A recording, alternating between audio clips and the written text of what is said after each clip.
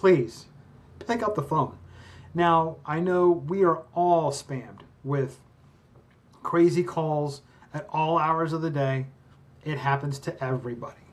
But if you are on the job search, or if you are actively looking for a new position, and you see a number that comes across your phone that you don't know what it is, you need to pick it up.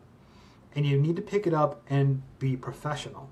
Hello, not what's up, or hey. You know, I can go on for a while about some of the different introductions I've heard from people just picking up the phone, not knowing that, hey, I'm calling you about the position you applied for. You know, so please pick up the phone.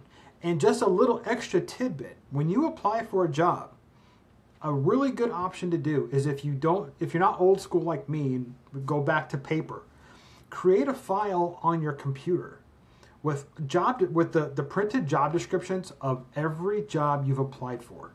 So that way, when somebody calls you from that company, you can go, oh, it's Chiniga. I applied for a system administrator position. Boom, there it is. Now you can speak to it. You're not, well, what did I apply for?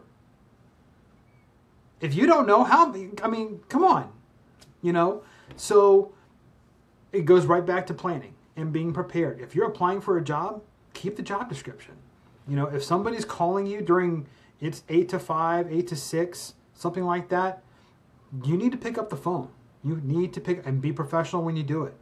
Now, if somebody's calling you at 8 o'clock at night, asking about car insurance, do what you want.